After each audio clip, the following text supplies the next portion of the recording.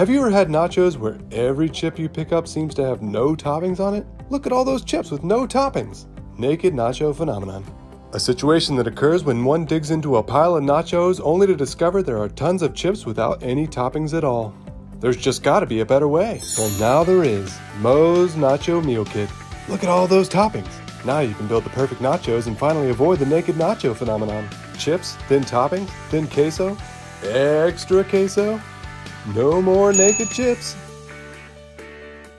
Thanks, MOE'S Southwest Grill.